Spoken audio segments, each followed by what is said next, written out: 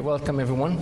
My name is J.P. Zigrand. I'm at the LSE in the Finance Department, and together with John Danielson, I'm running the Systemic Risk Center, and we are very happy to have Ian Goldin here present his book and then sign book copies later on after the event.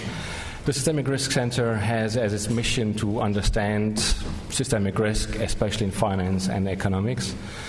We try to achieve this through research and public events such as this one here, and we sort of try to become, or maybe are, the go-to place for systemic risk research and policy-relevant research at that. And therefore, because we are an interdisciplinary center as well, we have law, we have computer science, we have political science on top of economics and finance and so forth. And when Ian Goldin's new book came out, it was squarely in that interdisciplinary sort of frame of mind, trying to understand systemic risk from a broader perspective. In his perspective, globalization is the angle that he chose to write this book in. It's, I think, the fourth book in the series on globalization, or the fifth one, and probably not the last one on this topic. So the Butterfly Defect is the book that will be launched here and presented in sort of 50 minutes. And afterwards I asked Danny Quah to comment on the book. Danny looks like he just came from his graduate studies, but he's been here for like 25 years or something like this. And he more than anybody else knows a lot about these questions. There is a hashtag I have to announce. The hashtag is hashtag LSESRC, like Systemic Risk Center. And after Danny's 15-20 minutes comments on the book, I hope you read the book because his name appears as an endorser on the back of the book, so we'll test him on that as well. I would like you to ask lots of questions and so forth, and we try to be done by 8 o'clock. Let me present the speakers to you. So Ian Goldin, he's here quite often. He presented in this room more often than I have presented in this room. That is partly because he writes lots of books, but partly because he's a great presenter, and we would like to have him back. And the fact he has an MSc degree from LSE has, of course, nothing to do with that frequency here. He is a professor of globalization and development at the University of Oxford, and he's the director of the Oxford Martin School at Oxford. His CV is very long and very accomplished. That's why he's here. So he was a vice president of the World Bank. Prior to that, he was the bank's director of development policy. He also was a chief executive from 1996 to 2001 and managing director of the Development Bank of Southern Africa, where he was an advisor to President Mandela. I think in that time, I read in your CV, I'm not sure it's true, that you were the finance director for the South Africa's Olympic bid. Maybe that was the one we won, in which case I'm happy that not all of Ian's ventures end in happiness. Prior to that, he held senior positions at EBRD and the OECD, and he has a BA and a BSc from the University of Cape Town, an MSc from the LSE, as I mentioned, an MA and doctorate from the University of Oxford. He also had right recognitions. He was knighted by the French government, and he was nominated Global Leader of Tomorrow by the World Economic Forum. Danny, he's a professor at LSE of Economics and International Development. He's the director of the Seahawk Southeast Asia Center, and prior to that he was the Kuwait professor. He was the co-director of LSE Global Governance, the Kuwait Research Program, and so forth and so forth. And he came here after a stint as professor at MIT. Ian, please, 15 minutes. Thank you very much. It's a great pleasure to be back at LSE, and thanks very much, Jean-Pierre. It's also a pleasure to know that LSE has established this risk center, which really is much needed, as I hope my talk will illustrate. And I also am delighted that my friend Danny has agreed to be the commentator. And given that he said a nice thing about me, about the book, it's relaxed me because I think he's a friend. So anything he says now will just be on top of his already very kind words. But thank you for both agreeing to be. And thanks to all for coming out on a very cold full moon evening. So this is sort of about my bad news talk. This is the witch's talk. Most of what I think about is trying to find in globalization policies which will lead to poverty reduction and huge achievements. And this is really my nightmares about globalization and how we manage them. So it's the other side of what I have written about. And it really draws quite extensively on the work of the Oxford Martin School. The Oxford Martin School, which I'm the dean of in Oxford, is a group of about 350 people now working across the frontiers of medicine, physical and life sciences, social sciences and humanities, interdisciplinary teams working on everything from finance to neuroscience, pandemics, climate change, etc. And as we talk across the school and think about what the challenges are, many of those are those that emerge in this book. The overriding sense I have of the time we live in is this most extraordinary phenomena of the walls coming down. 25 years ago in Berlin, but around the world all the time. Information, people, ideas, products, services traveling more rapidly than any time in history. And this has brought extraordinary changes, not least those in my life, which have allowed me to go from exile from South Africa, when I came here to LSE, in fact, back to become President Mandela's economic advisor. What I thought was the result of the struggle of the South African people, and of course it was, I now realize would not have happened if the Berlin Wall had not come down. If politics had not changed fundamentally, the Cold War had not ended, and through that the struggle for the future of, amongst other places, South Africa. So this process of change ripples, and it ripples from the other side of the world into our lives in dramatic and unexpected ways, and of course it continues. And we see in the Arab Spring a further iteration of this process of transformation which is more rapid, and what the Arab Spring, and not least the developments in ISIS, demonstrate, and in Egypt, is that this is not a one-way street. This is not about more and more openness and more connectivity.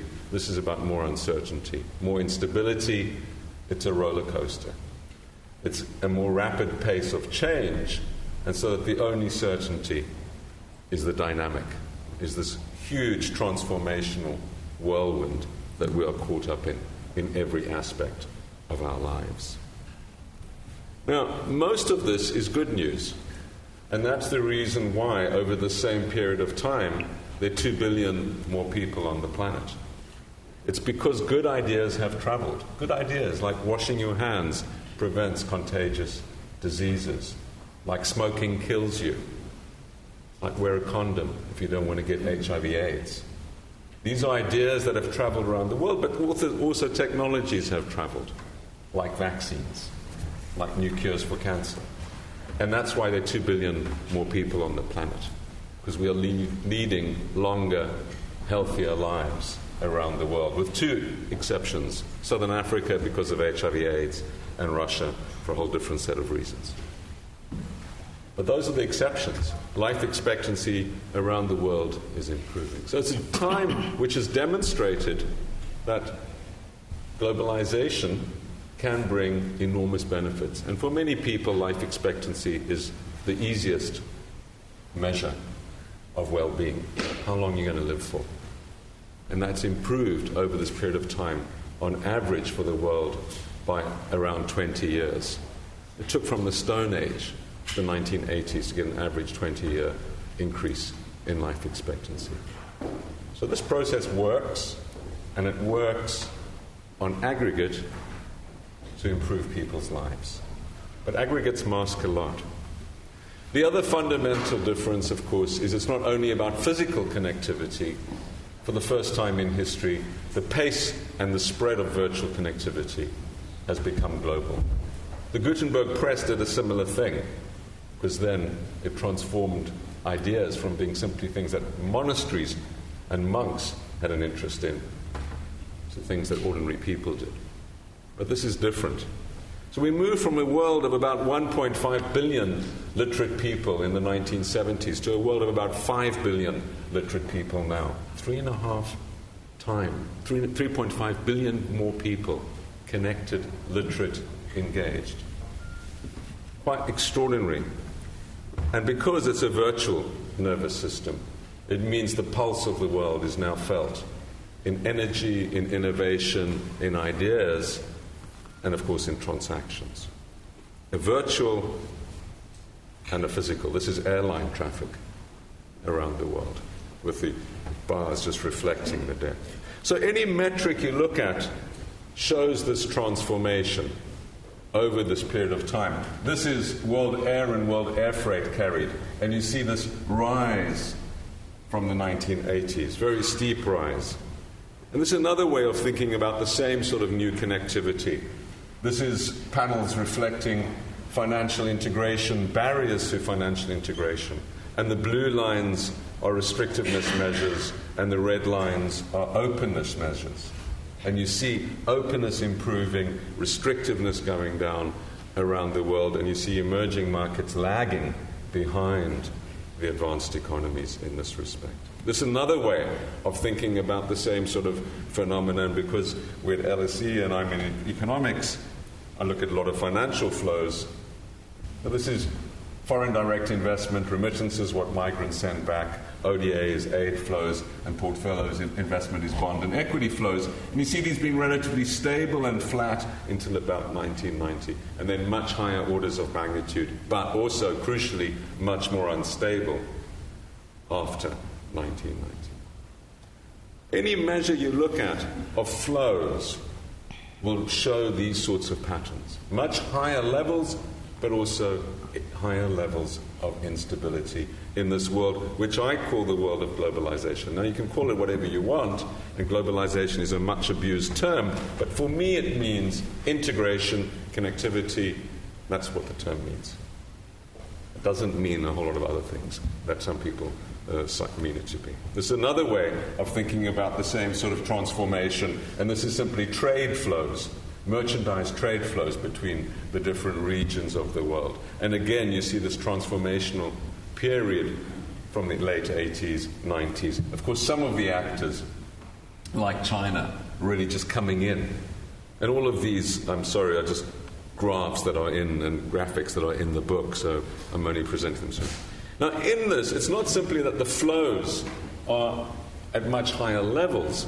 There are many, many new actors as well. China coming in, but many, many others. And within these countries, a much more complex dynamic of manufacturing and supply chain and integration.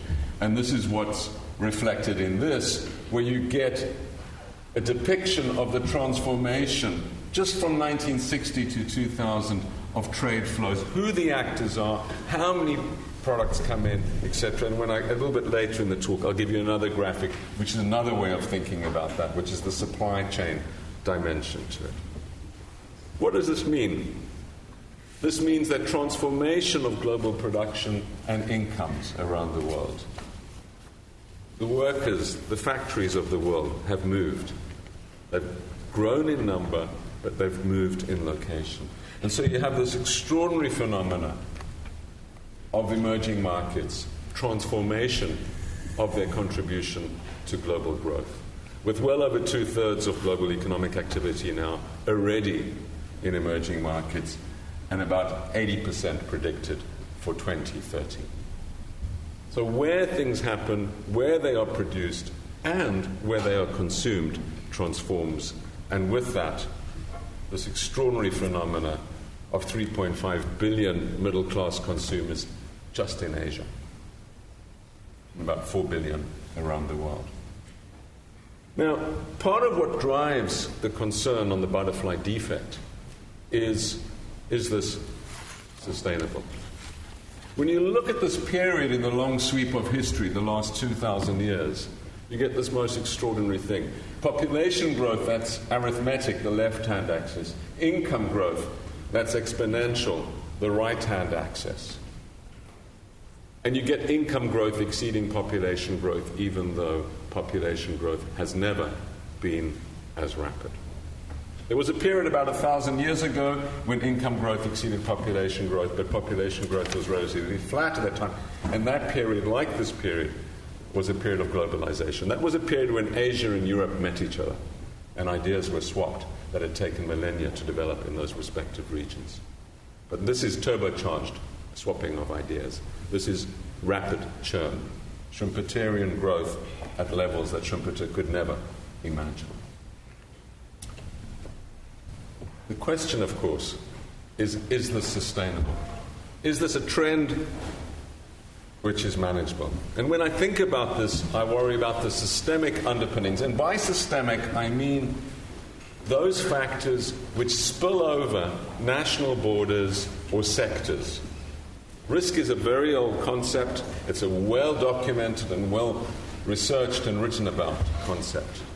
But what's different between systemic risk and other forms of risk is this cascading overflow nature.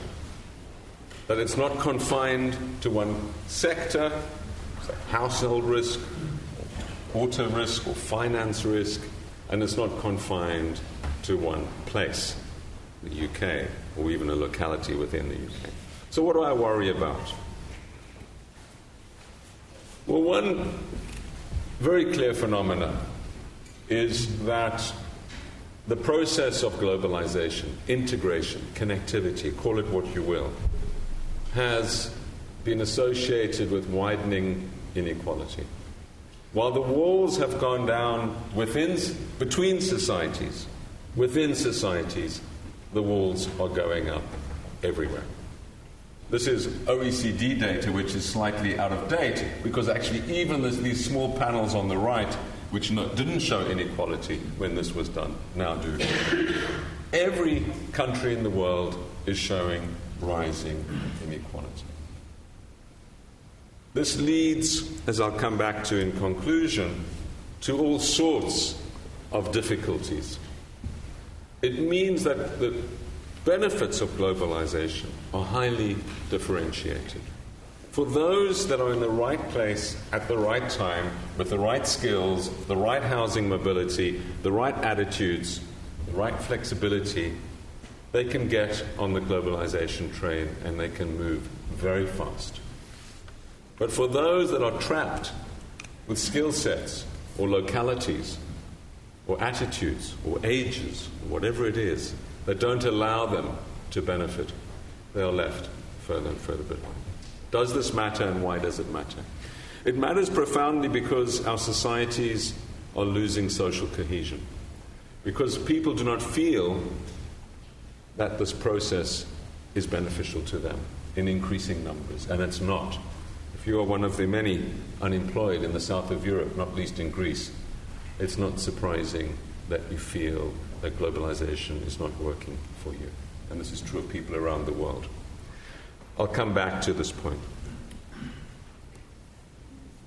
When you look as well at some of the factors that underlie this, you begin to see the explanations. For example, the very differential take-up of the internet and virtual connectivity by different groups in society.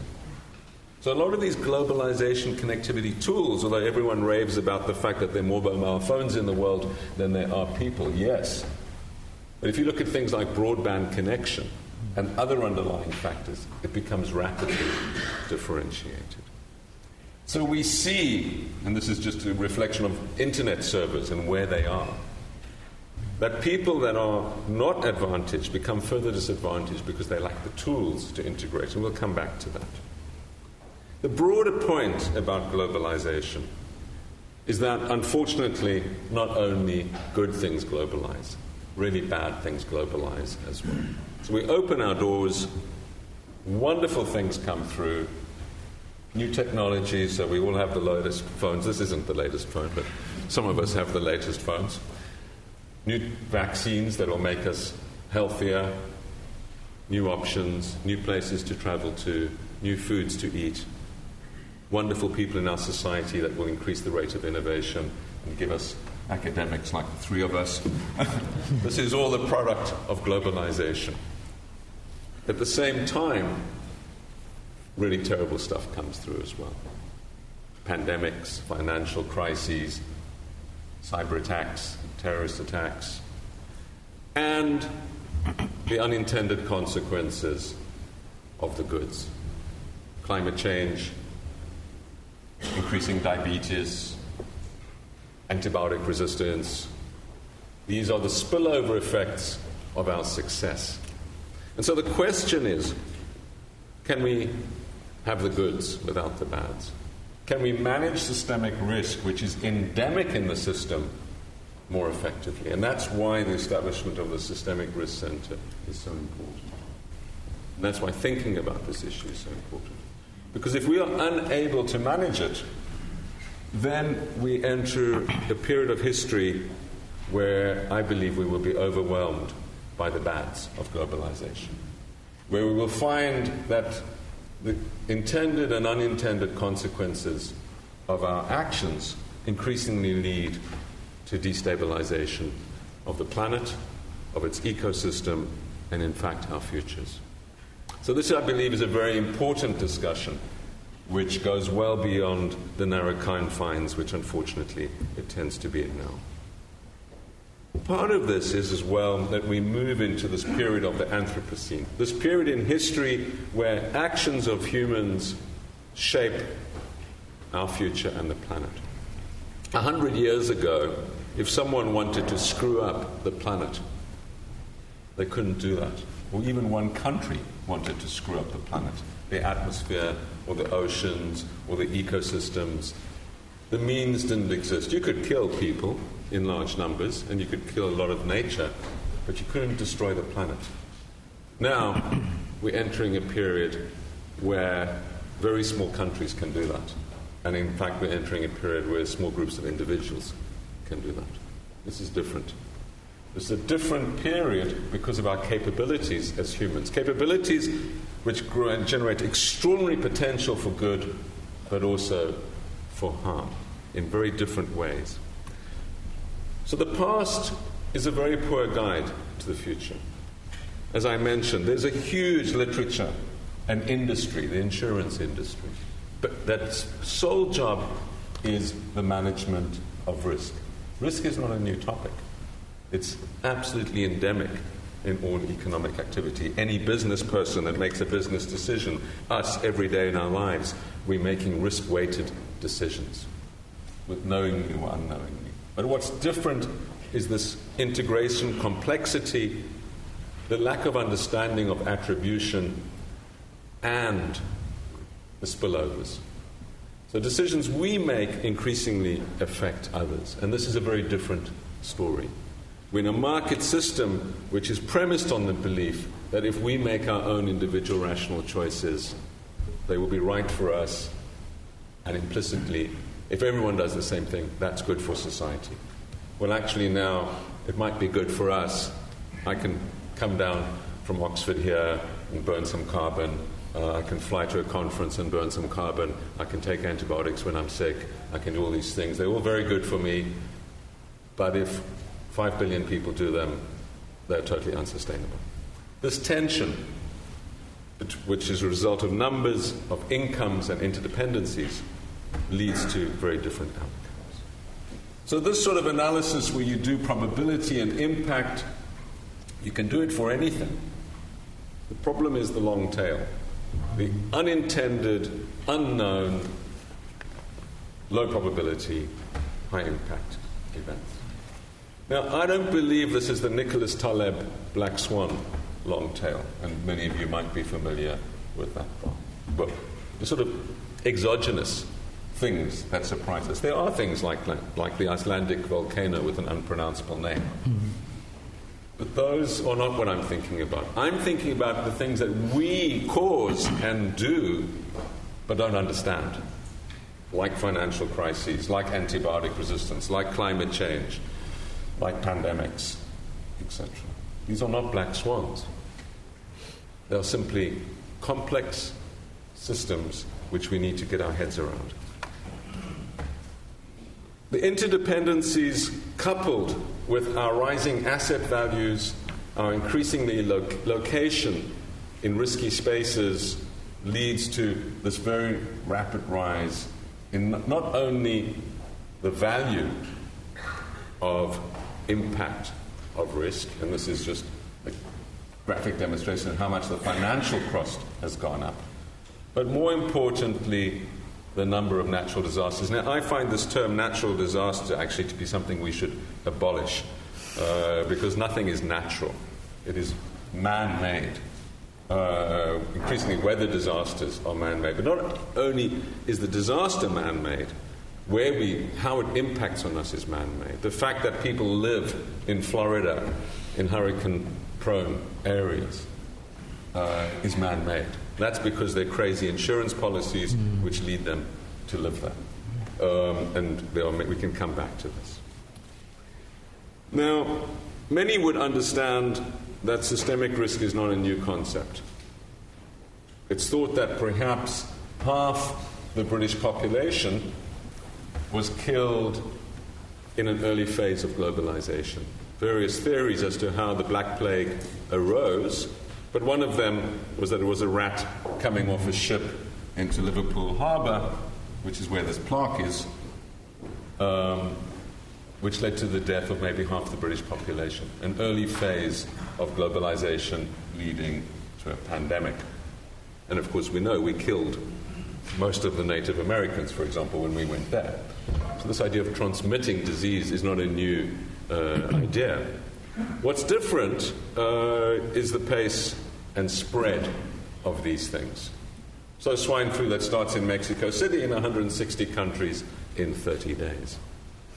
Now, the emerging infections group in the Oxford Martin School has modeled the spread of the swine flu with airline traffic and shown that it exactly replicates it. Indeed, they'll go so far as to say that anything can be anywhere in the world now in 48 hours. This is a very different sort of pandemic spread to the Black Plague or the earlier so-called Spanish flu immediately after the First World War, for example.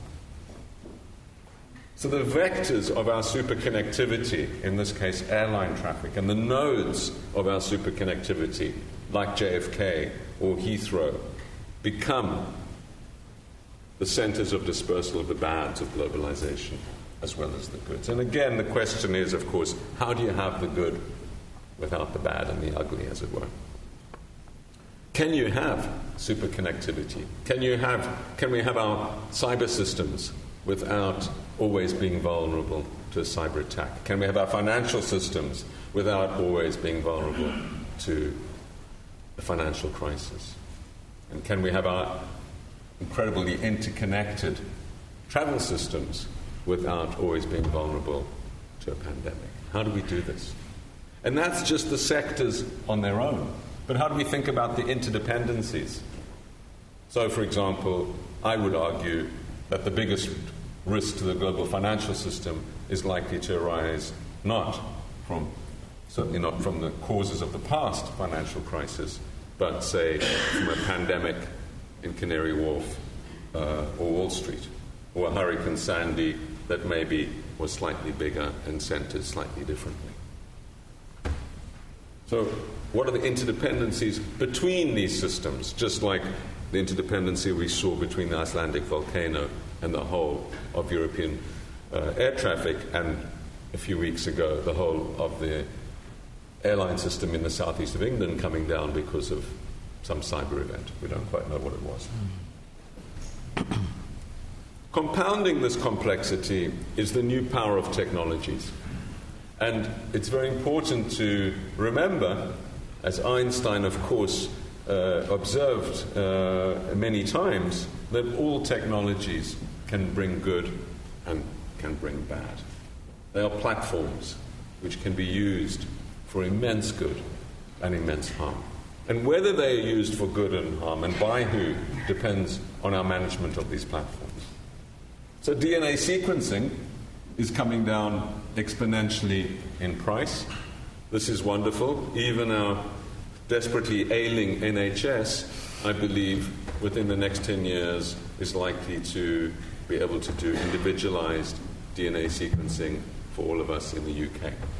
And this will vastly improve all of our healthcare because it will mean that instead of generic interventions, our GPs actually understand us as individuals. That's good news.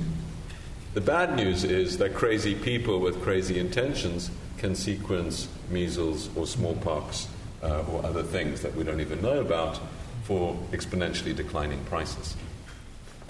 So how do we have DNA sequencing without Waco, Texas, Armageddonists or others trying to play silly buggers with us?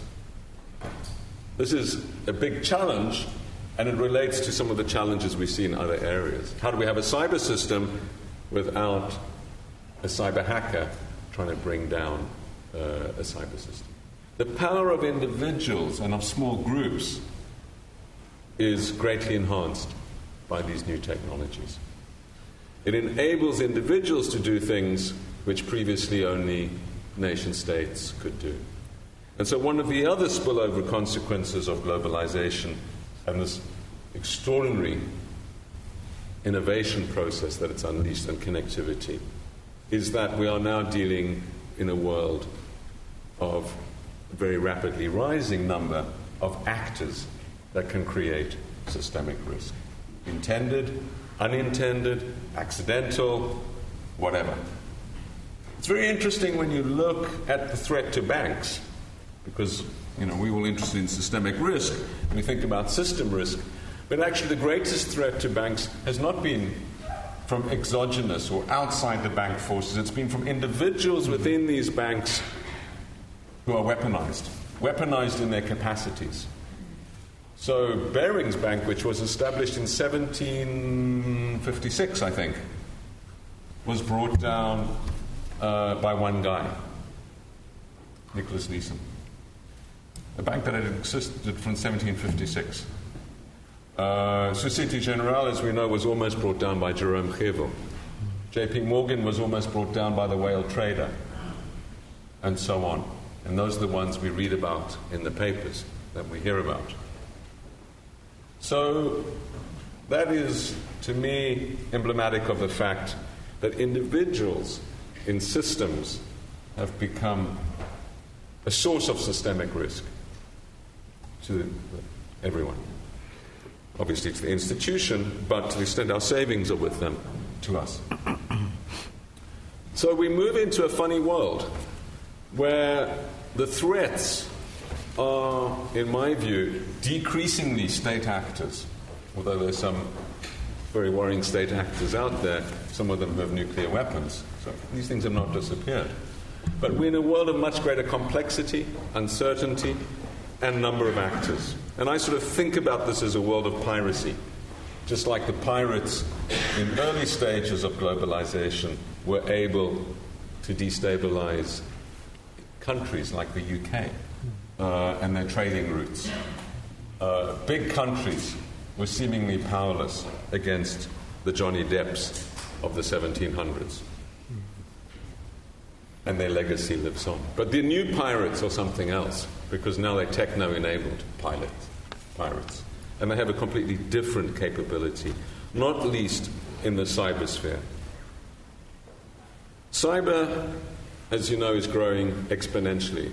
So the density of traffic now every day is greater than that every year only 10 years ago. And it's growing at this extraordinary pace. It's also penetrating all aspects of our lives. So we have some really interesting groups working in the Oxford Martin School in different dimensions of cyber. But amongst them, for example, are digestible or wearable or internalized cyber-enabled systems in your brain, in your body, etc. Of course, you can open your bank accounts with cyber, but increasingly you'll open your front door locks and you'll have vehicle-to-vehicle communication, which will determine your distance from the vehicle in front of you, etc. And as cyber penetrates all aspects of our lives, trust, integrity, interdependency becomes more and more crucial. So we're entering into a world where we are cyber beings, increasingly.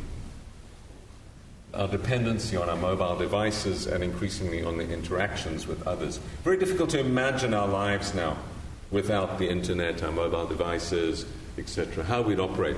Many people no longer have fixed-line phones, for example. How would this operate? But as it becomes more and more central to everything we do, as it becomes the nervous system of our lives and of the planet, trust integrity becomes more and more important. And there's a whole side conversation about who's in control. We've seen in the debate around Snowden, around privacy, this understanding that it unleashes whole new worlds of knowledge and interdependency, where trust and integrity become important. Now, there's another debate which we don't have time to go into, I think, today. I'm happy to come back to in a conversation around where is this going, and do we live in a future world of privacy or not, and do we want to? But trust and integrity are central. The broader point is that it's not the technological changes themselves which are going to be a question, but it's how we use them. It's whether we want them.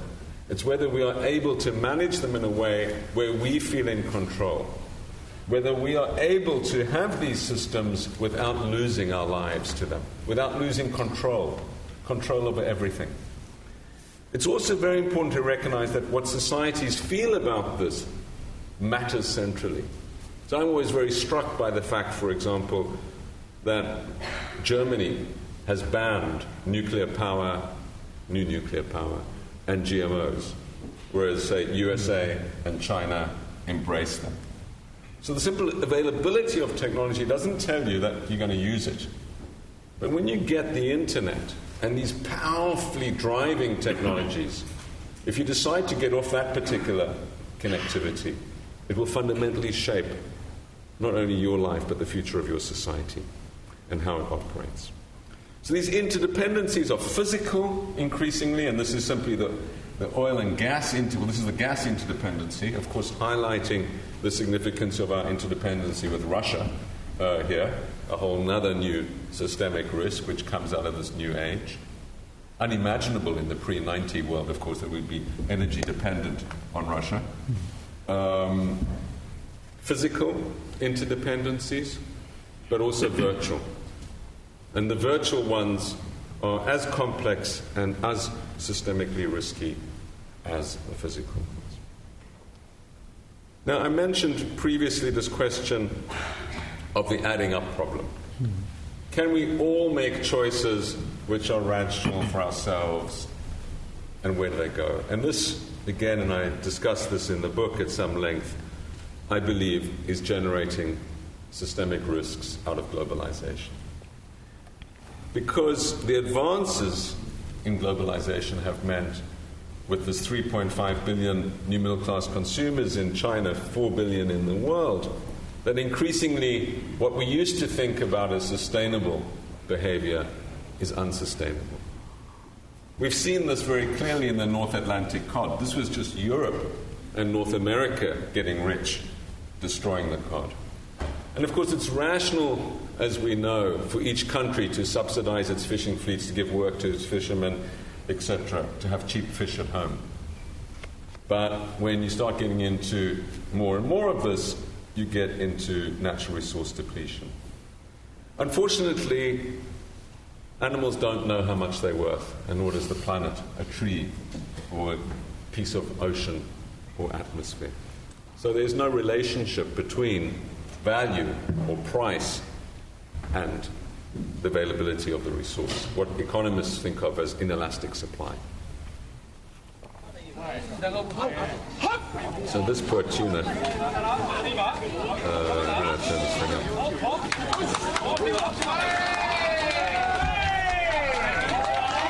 So this is a tuna that was sold for £1 million in Tokyo. And this is the market's response to the scarcity of tuna. Of course, it means more and more high-tech fishing boats chasing the remaining tuna. So you just get very rapid extinction, as you will get with rhino, horn, anything else. The price goes up, but far from the price going up leading to less demand, it actually leads to more exploitation of the resource. And that is the story with all natural resources. They are not going to be managed through markets. And because the driving force of of our planet on resource allocation is markets, we get very rapid biodiversity, natural resource extinction. Well, the problem really is that governments are not very smart at this either. This is the Aral Sea, shared by 6 countries, each country doing the right thing, drawing water to feed their people, to irrigate their crops, collectively a disaster. So this tension between rational individual, rational country behavior, and collective outcomes becomes more and more acute as we have more and more people and more pressure. What's rational for the England or the UK is not rational for the world. And the same applies to all other countries. Now we see, in the case of climate change, a very dramatic story around this. Economists are very aware of the very close relationship between economic growth and demand for fossil fuels. This is well documented, and it's through the rising incomes leading to higher purchases of vehicles, of microwaves, of fridges, of ovens, of travel, etc. And these are all things that we think about as good. We want people all to have a fridge and an oven and a computer and to be able to travel and to have transport. And yet we know that until you get to very high levels of income, these things have a very rapidly rising relationship. And the story of the time we live in is we're going through this peak period of transformation because of the rapid rise in incomes, and particularly from $1,000 to $10,000 per capita. Because it's at about $7,000 per capita that people tend to maximize their conversion of income, marginal income, into the consumption of planetary destroying things. Energy, fossil fuels, food, fish, etc. Once you reach higher levels of income, you can start tailing off. So now I eat whole grains, I ride my bicycle, etc. If it wasn't for my flying, I'd have a very low carbon footprint.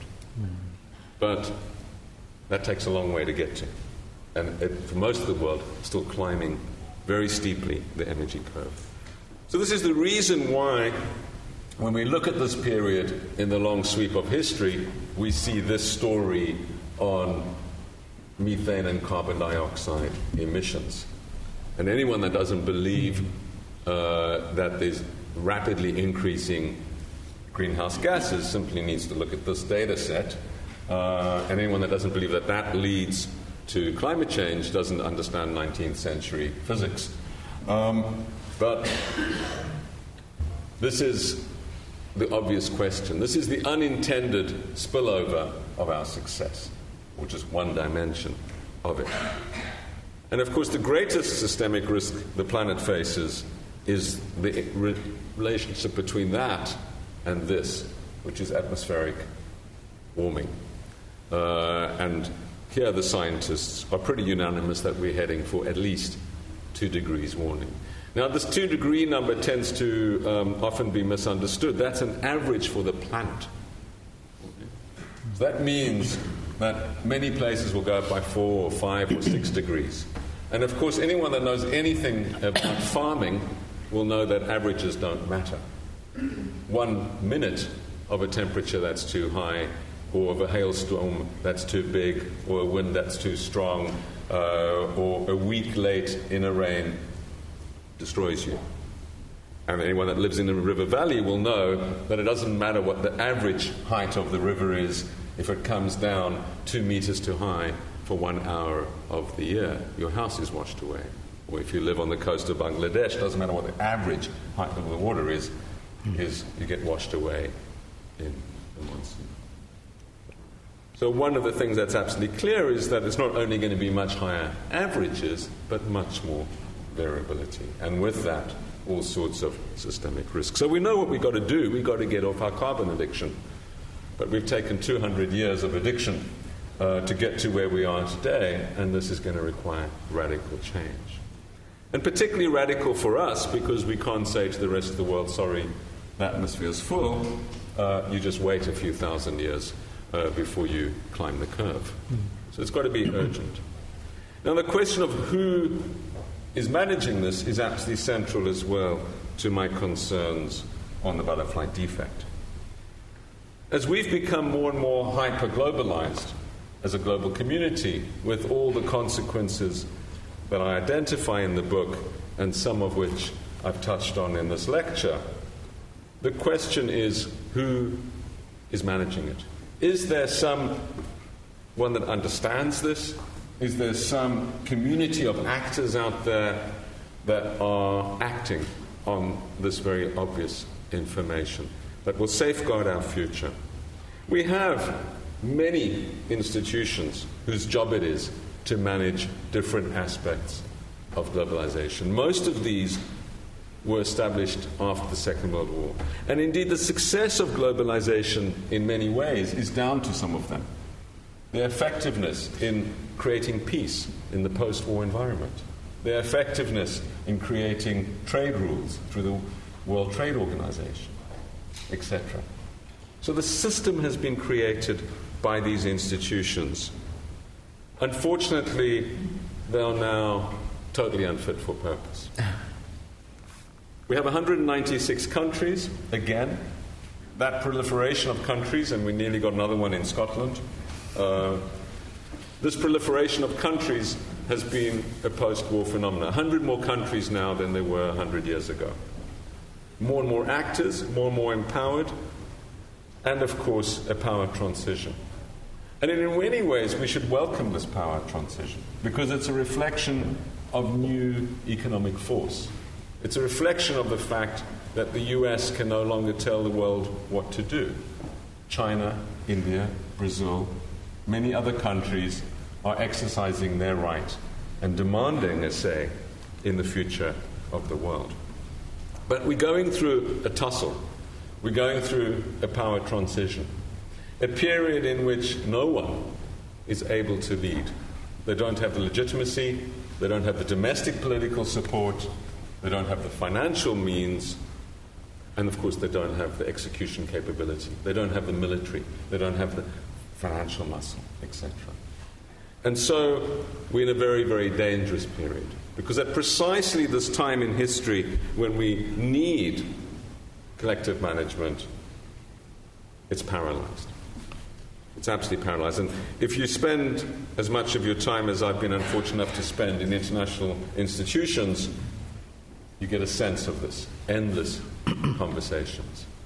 There's halting progress, and it's important on reform of the institutions on some areas, but it's not scaled to the urgency or pace of the problem. There are these new networks, and we can come back if you're interested in discussion as to whether they provide the answer. My view is they don't.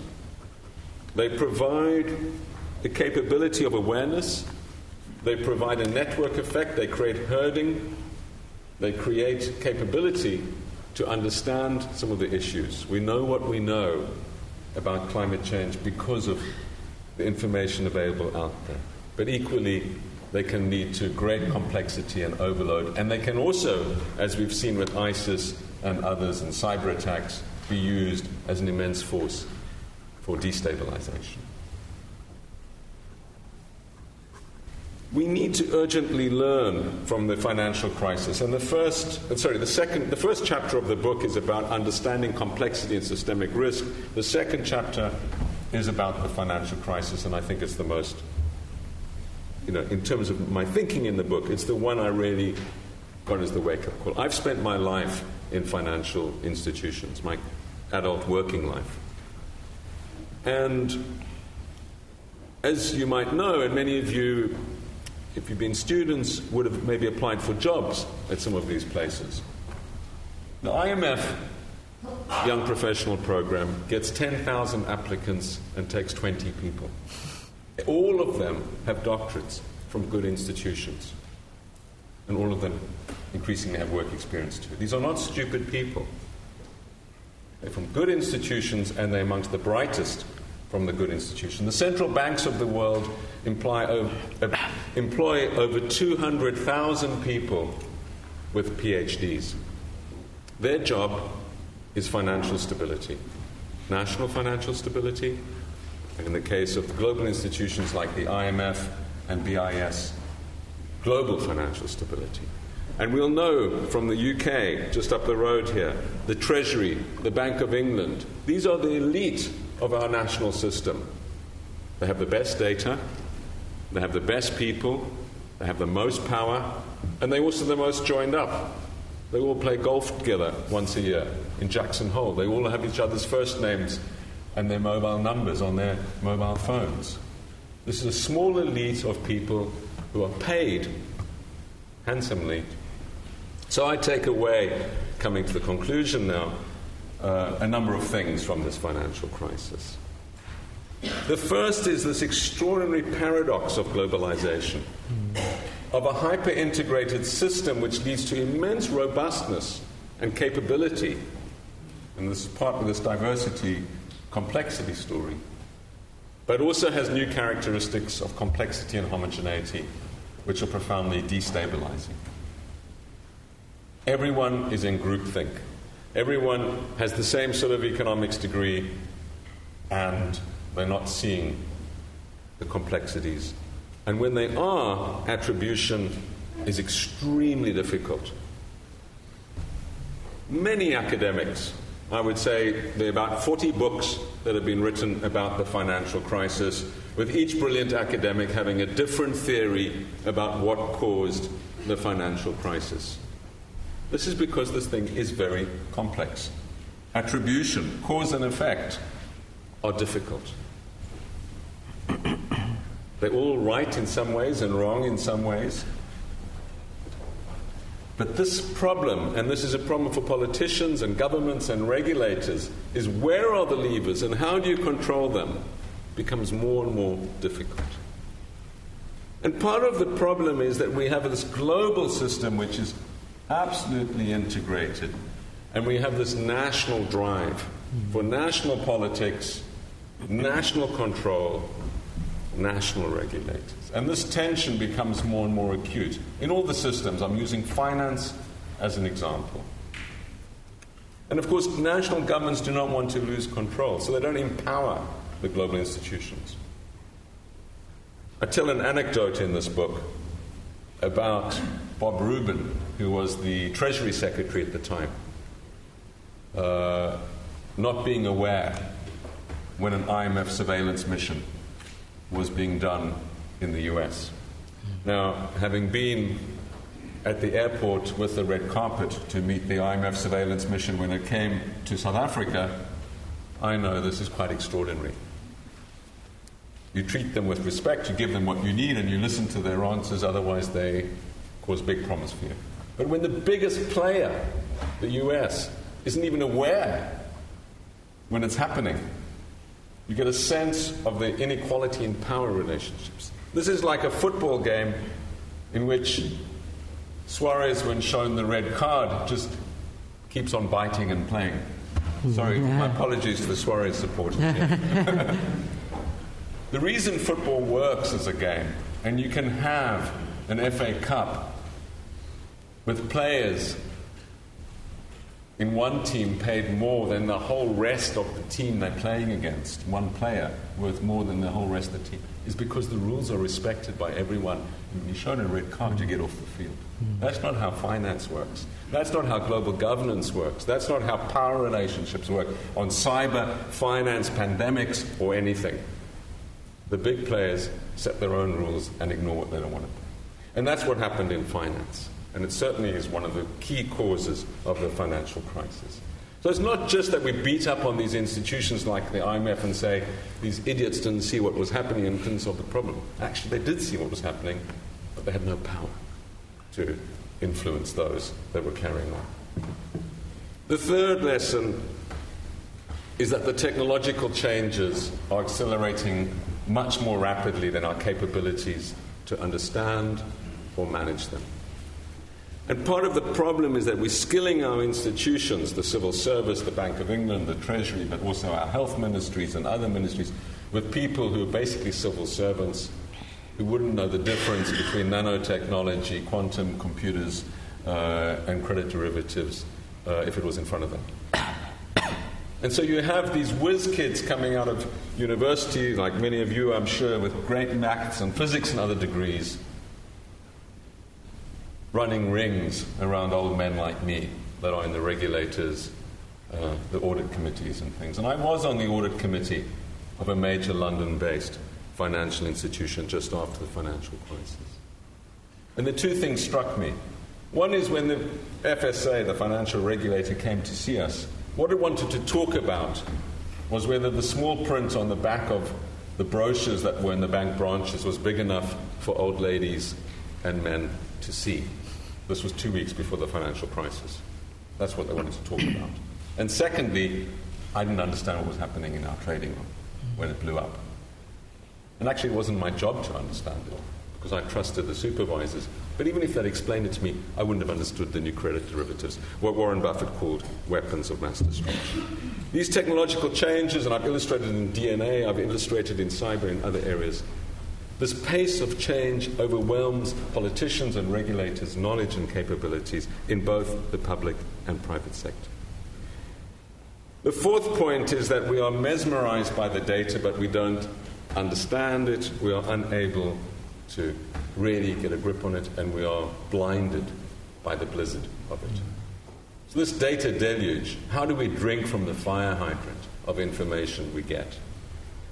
And this is being compounded, I believe, by wasteful activities as even more data collection. In the US, the Frank-Dodd Act, which in itself is a very strange response to 33,000 pages of small print, regulatory small print in response to the financial crisis that will only enrich the lives of accountants and law firms, but won't stop the next financial crisis.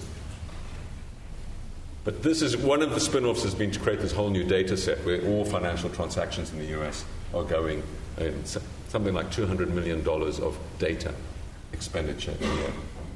But this just means more data deluge.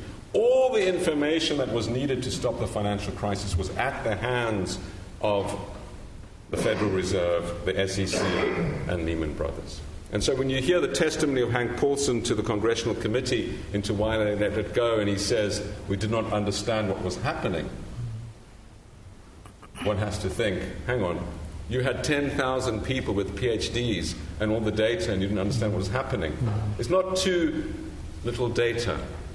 It's a failure to interpret and understand structural changes in the data that is behind all of this. So being blinded by this new blizzard is a problem. The fifth problem, which I'm not really going to have time to go into, is the short-termism which is endemic in all parts of the system, in the politics and in the finance. Mark-to-market accounting, quarterly reporting, and increasing drive for short-term profits is pushing out resilience in the system. You cannot invest in working capital tied up, spare parts, spare capacity, whether you're in a public utility like an Oxford hospital that now has 1 day spare oxygen supplies where previously it had 2 weeks because that's working capital tied up, or a car part manufacturer, just supply chain driven with no spare parts, just constant supply. This drives out resilience in the system. So we have this hyper-dispersed supply chain system where everyone is performing just in time, creating extreme brittle systems, very, very fragile systems. This is the suppliers for our iPhones. We are more and more interdependent in everything we do because the market is driving us to become so. So to buck the trend is difficult. I've found a bit of a fun thing in the book. This is citations of the word lean management over time. Everyone with the same groupthink about lean is mean, don't leave value on the table. So when you get a shock, like an airline shock, everything stops immediately. No one can do anything. So what do? Just in conclusion, this is work which has been done with Andy Haldane at the Bank of England, who's one of the real best thinkers in this area. Understanding complexity. This is information that was entirely available before the financial crisis. These panels are 19 85, 95, and 2005. And it's the growth of different interdependencies of credit derivative trading. And it's very obvious what's going on here. You're getting this node becoming dominant. And when you pull the plug on that node, as they did when they pulled Lehman Brothers, this whole thing collapses. Competition policy, regulatory policy can stop this happening. Competition policy is not only about which bank is too big to fail, but think of geography as being an increasingly important driver. Think of Canary Wharf disappearing, or Wall Street disappearing for a week or two from our systems, and then think about robustness of systems. Geography, where, what matters. Can we manage this? I believe it's desperately important that we do. What we see in the politics of today, in the politics in the UK of the rise of national parties across Europe, is a romanticism about the past, is a belief that globalization is too dangerous. There's a protectionism, a xenophobia, a belief we can put back the walls, disconnect. Return to some mythical past when we were able to control our futures more effectively. I believe this is profoundly misguided, but our failure to connect with our citizens is leading to this dramatic decline in interest in politics and turnouts. People are saying our politicians can't help us, and there's no point in engaging. And they're right. Because increasingly our politicians are not able to shape our futures. Our futures will be determined what happens elsewhere. And so we need to have political systems which understand that we're bound up. We're in integrated systems. If we disconnect from our futures. We trap ourselves in a past which is more dangerous, where not only are we not going to advance, but we're not going to control those forces which shape our future. Be they climate change, be they pandemics, be they cyber attacks, be they terror attacks. Whatever it is, it requires a joined-up response. So my idea is that we need to be connected. But in being connected, we need to develop the systems which will ensure that we remain resilient. And much of the last chapter of the book is devoted to explaining how this can be done. Thank you very much.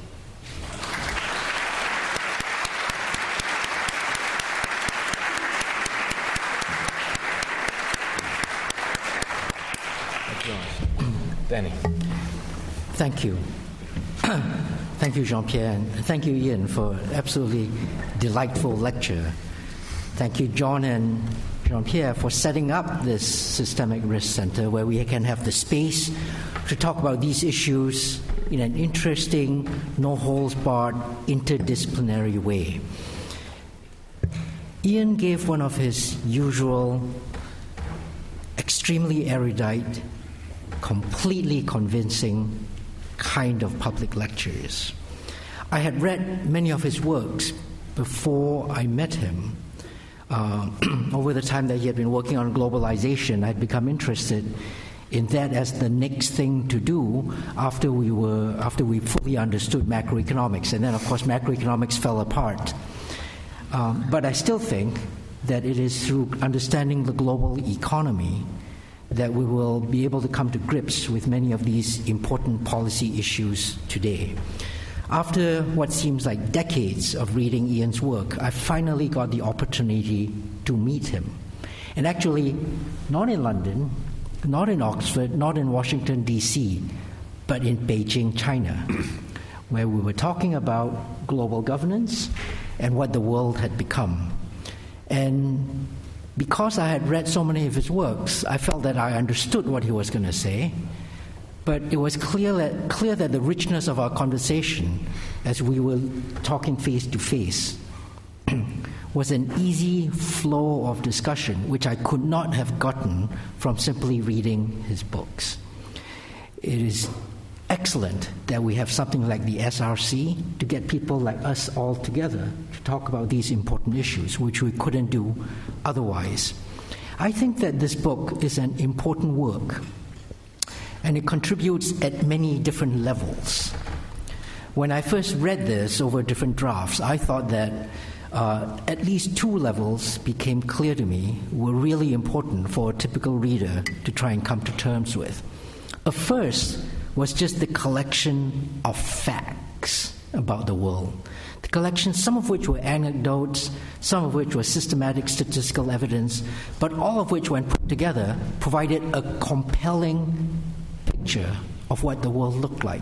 And I thought this compelling picture was a much-needed antidote to a kind of rose-tinted cheerleading of what the information technology revolution and globalization had brought the world. When we look around and we see the writings of people like Fareed Zakaria or Thomas Friedman, they consistently point out how the world is so much a safer place, so much a more prosperous place, so much a more secure and stable place than in the past. And indeed, those numbers are borne out. When we look at the number of black deaths, human deaths, when we look at what happened during Spanish flu epidemic, when we look at the number of people killed during the First World War, the things that we see around us in sheer numbers are dwarfed by these terrible events. But nonetheless, almost all of us in the world feel a terrible malaise about the way the world is going. And for this, if you just look at the raw numbers without the kind of interpretation that Ian has given us, it escapes us why the world is so much a less secure place, why we need to think harder about the issues that he shows that show up here. And that's the first level that I think is really important to understand the book. So those of you who come buy the book afterwards, as I did, fill up pages and pages of notebook with taking notes on the examples that the authors have brought to us. The second level that I think is hugely important is an analytical, theoretical construction that they put together, which Ian got to towards the end of the lecture, but because of time, he didn't put as much space to. Okay. This analytical structure is critical for the thinking, because it says that the things that we were used to characterizing probability of incidents, understanding risks of failure in isolated parts of the world, all of that, the things that we document in a Zakaria, Friedman type of way, all of that is actually small potatoes. Because what really matters are not these variances that we've underestimated or tail probabilities that we don't completely understand, but the systemic spillover and contagion that lead from one part of the world to the next, lead from one crisis that then blows up in people's faces. And that is the real danger. So when you unpack that, the book then provides you a clean and beautiful analytical structure to think about what goes on in the world. That structure comes in 4 pieces. First is to agree with the Zakaria, Friedman, et al. Type of analysis that globalization and information technology-driven hyperconnectivity have brought benefits untold to the world. They leverage all the things we know about from economics. There is Ricardian comparative advantage, there is building of global supply chains, there is the employment of information technology for just-in-time production, all of this raising manifold the efficiency with which humans can make things that are valued by the rest of humanity. This is a boon. The world has become completely different. The death of distance because of information technology means the world is more divided by time zones than it is by physical distance. The raised productivity has brought untold benefits to hundreds of millions of people, lifting them out of poverty. The interconnection that we've been able to leverage in the global supply chain have brought, in turn, hundreds of millions of people in India, in China, in Vietnam, not just to engage with the global economy, but out of the deepest poverty. On all of that is a good thing. But then we come to the remaining 3 points. The second point in the book is that these same factors that have brought us untold benefits have also heightened danger in the world, not necessarily from risk and tail probabilities and variances changing, but from the connectivity that builds contagion, increases the speed of transmission, and multiplies manifold the scale of disaster. And it is this perception that the world has changed that makes all of us so insecure, that looking at just the raw numbers does not communicate how the world has destabilized. And you have to look at the rich panoply of examples that's in the book to get a full appreciation of the subtlety of this argument. The third plank is two-edged. It says that all of these changes in the world have given individuals more power. And that's what Ian refers to when he says it's no longer state upon state that we need to worry about for wholesale destruction, but individuals can inflict that. And we've seen that happen over and over in the last few decades. Last few decades have seen very bad people inflict considerable harm on innocent thousands of innocent people. It is that makes us insecure. It is not one state fighting another. But here's the sting in the tail of the argument in the book. You actually don't even need just bad people to inflict this harm. You can have good, well-intentioned people working entirely within the system that can produce this carnage. We see this in the financial crisis. The way that the language is described in the book, the change in the world has given individuals more power, but it's lessened attribution, acknowledgement, and accountability.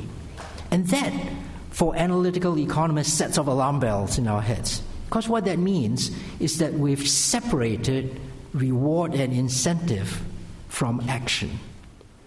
And when people find that diffuse, they undertake actions that they don't fully appreciate.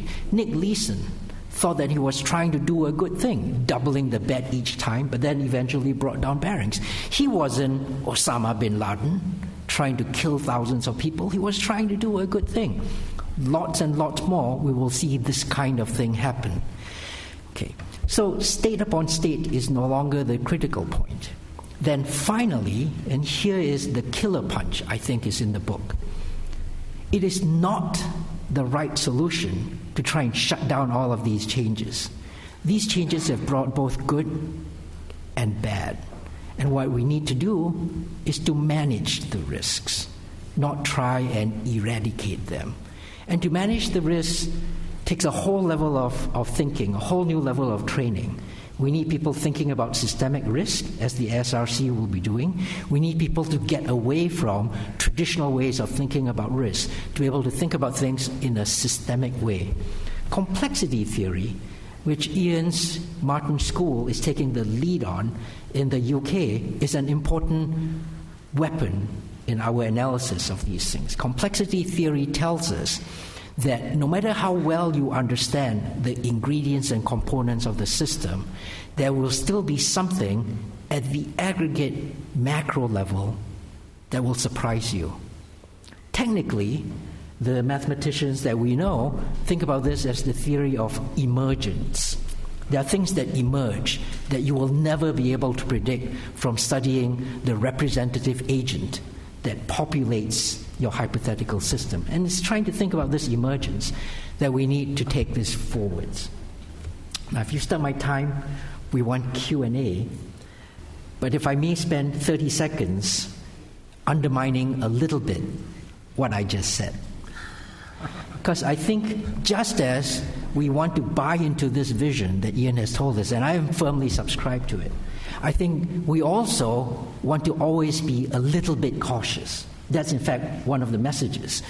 That just as you buy into how other people think, when you all think it's right, let's be a little bit cautious. So here's my little bit of caution. Okay.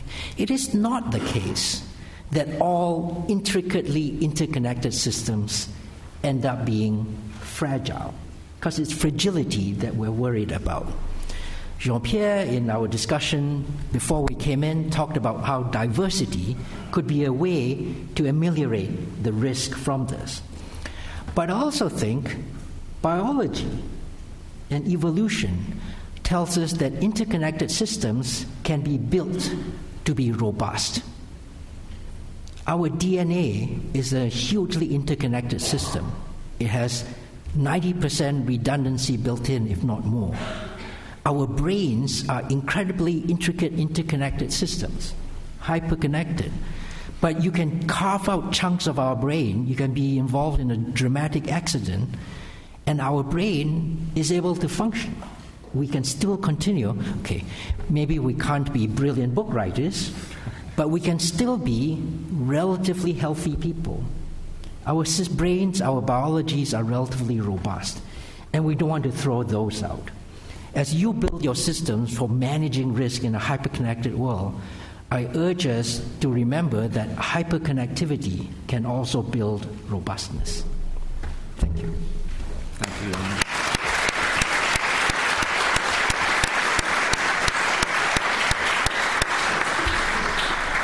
I'm sure there's going to be lots of questions. If you stick your hand up and you tell us who you are and ask a question and not a comment on whether you believe globalization is good or bad, but something relevant to today's lecture, please.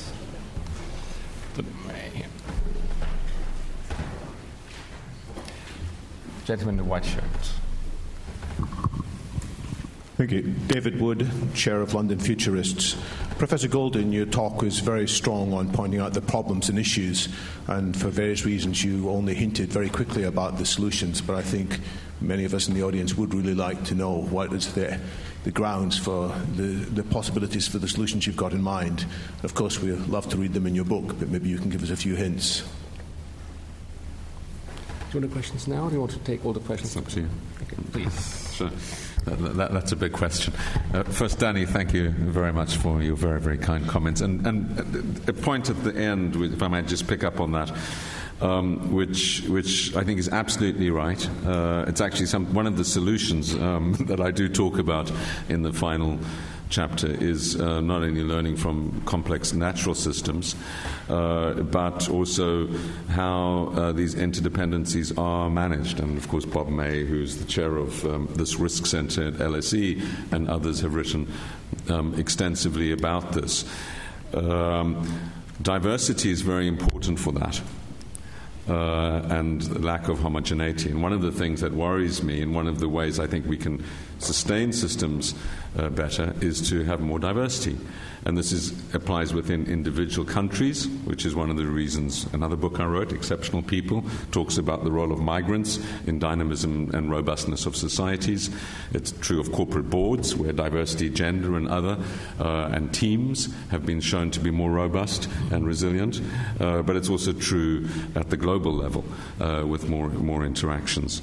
So there's a huge literature on that. Now, the ubiquitous MBA, with everyone doing Harvard case studies, and 1.5 million of them around the world at the same time, is the opposite of that effect.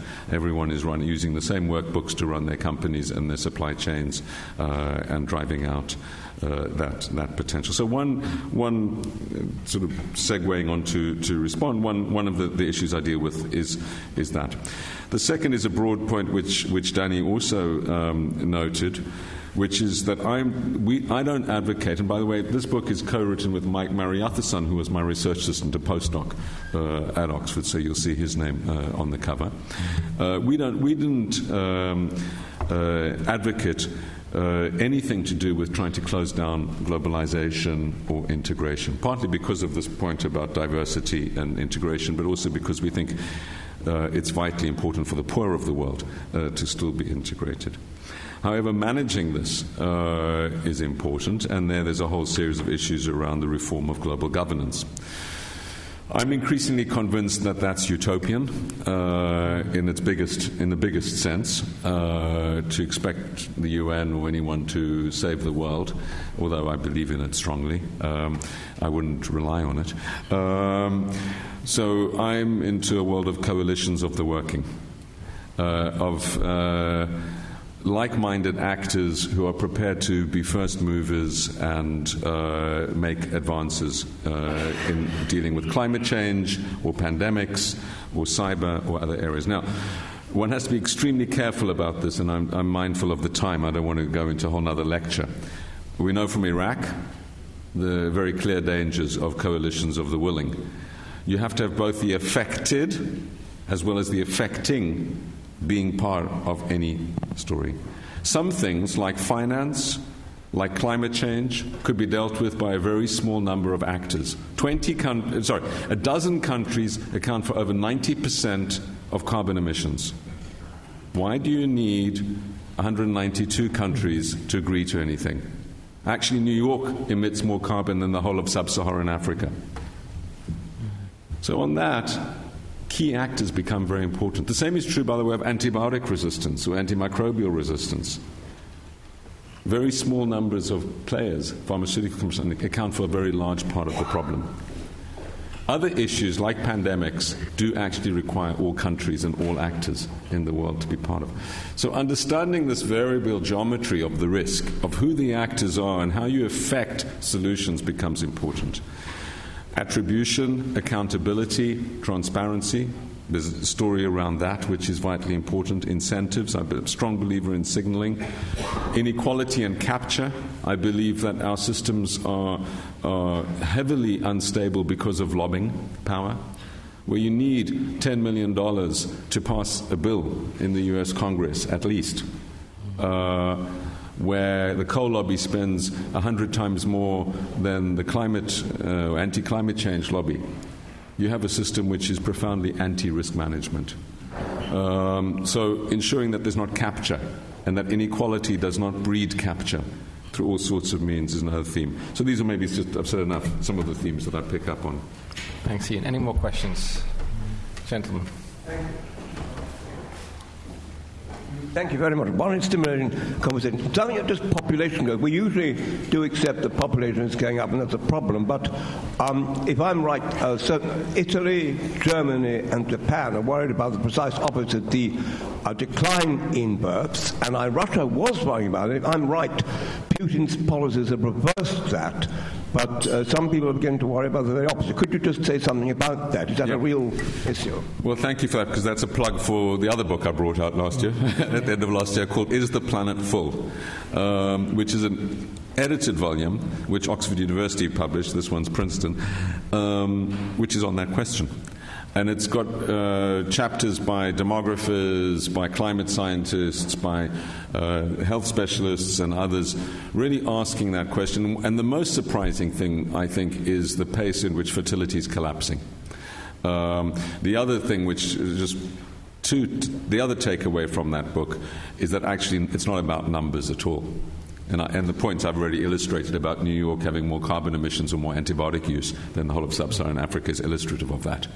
It's about what people are doing and what choices they make that's going to affect the stability of the planet. Any more questions? Young lady.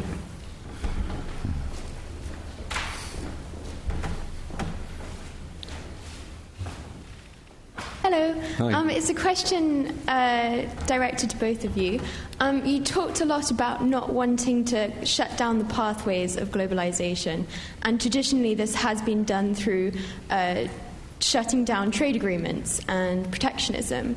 I just wanted to know what you two thought about the way that trade negotiations were heading at the moment and the building momentum that they were gaining, and specifically TTIP, what you thought about that. Danny, why don't you take that one? Okay, just very quickly. Trade is the wonderful engine of growth. It has been for the last hundreds of years. It runs the risk of being derailed right now because of fears of these changes in the structure of global power. I think that trade policy is now being run by politics rather than by economics, and I think that's a disaster. I can't do anything other than agree with Danny, other than to say I think trade's always been very, very political. Anyone that looks at the agricultural subsidies or the energy subsidies, etc., will understand that it's been captured by politics, I think, over a very long period of time. But I believe in level playing fields. And that's because I think that if you want to support different groups in your society, there are smarter ways to do that than through distorting trade. And that's through income support or through farmer support or whatever else. And the danger is that trade becomes a protectionist barrier which holds out old interests against new interests. And that's what we see in all the trade protectionist debates. It's very difficult to point to any trade protectionist measures that don't protect vested interests. And, of course, some trade is extremely bad, like trade in child labor, in weapons, in certain drugs, etc. So I'm not suggesting all trade is good. And indeed, on the issue of complexity and resilience, a point I make in the book is that there are some complex systems you actually want to be fragile and collapse, like weapons, illegal weapons trade, for example. But most trade is broadly society beneficial, and poorest people pay the most for protectionism. There's a lot of data on this. Poor people in the UK would be at least £1,000 better off without crazy EU agricultural protectionism, for example, because they consume a higher share of high-priced food. Let me, gentleman at the back.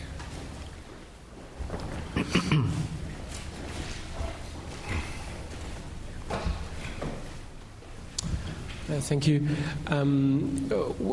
Is what you're describing, do you think that the democracies as national democracies and the market as a factor of progress and exchange tool for the different people, countries, corporations, is it just not the right system for this globalization? You know, like, is it something of the past? Do we need to find new ways of managing these resources and evolve?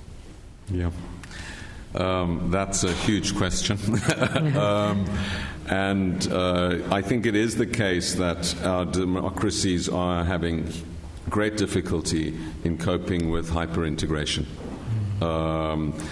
And the fact that we're running at the nation state, our politics, but actually the forces that shape our future are not going to be at the nation state level.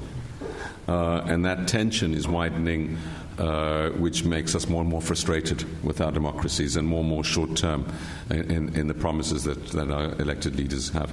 It's also the case that if one looks around the world, it is the case, I think, that Singapore and China are doing a much better job at managing globalization.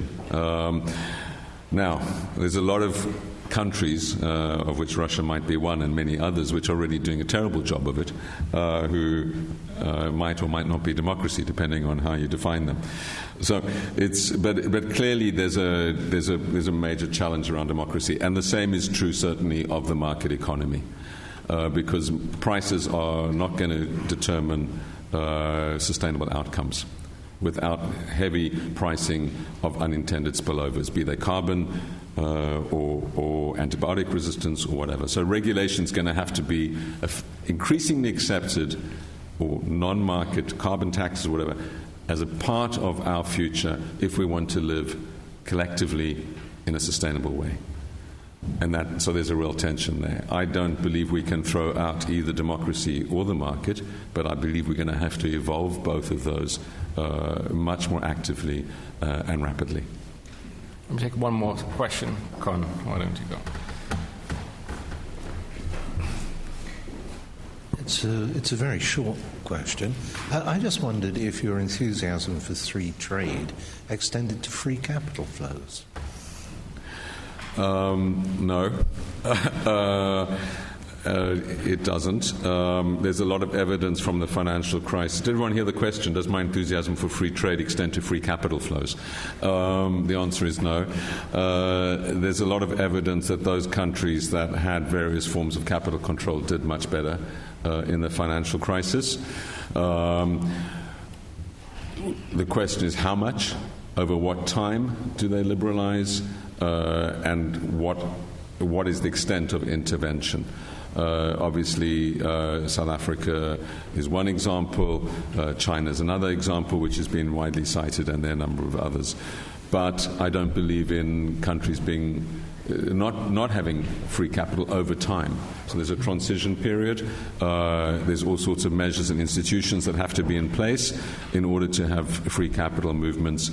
And I will just be able to avoid the question of the future of the Eurozone and free capital movement across Europe, but entice you enough, I hope, to say that I think it is sustainable with the free capital movement across Europe.